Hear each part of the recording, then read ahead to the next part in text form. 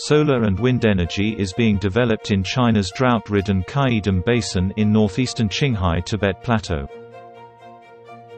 Hai-Shi Mongolian and Tibetan Autonomous Prefecture in northwest China's Qinghai province is located in the Qaidam Basin. It has accelerated the construction of large photovoltaic and wind power projects to promote clean energy development.